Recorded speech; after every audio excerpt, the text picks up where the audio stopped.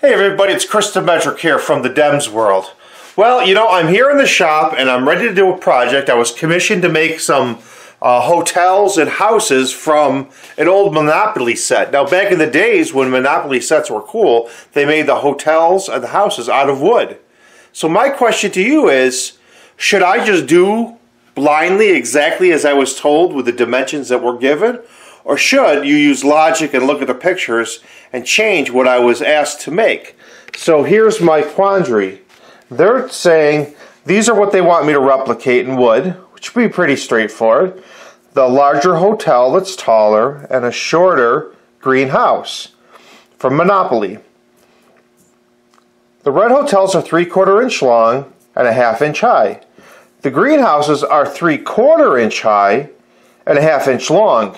Well, that wouldn't make sense because 2/3 is larger than 1/2. So that would make the houses taller than the hotels. So should I do what I was instructed to, or should I do with what I see here and replicate it? So I will contact that person, see what they want me to do. But have you come across this where you've actually were told, hey, make it this way, and then you look and you're like, logically it doesn't make sense, but you're doing exactly as you instructed?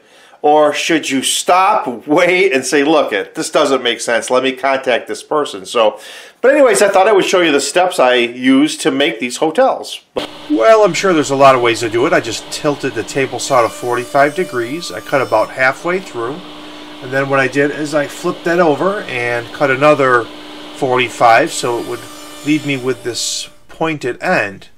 Now I can actually put the 45s down, cut them for the height that I want the hotels to be first. Once I've cut that out, I went ahead and just flipped over to the other side and cut the shorter ones down for the houses.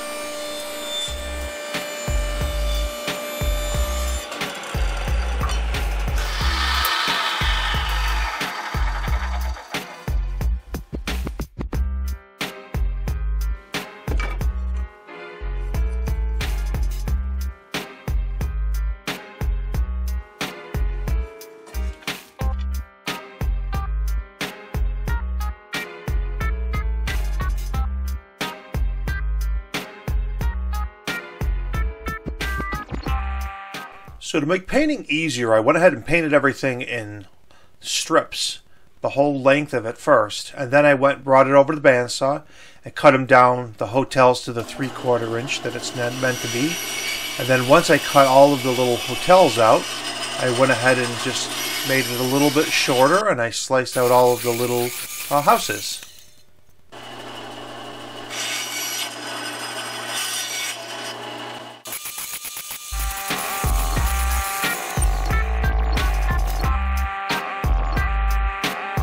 So what you see here is just me finishing the painting on the ends, and then I went through and spent a while sanding them all down.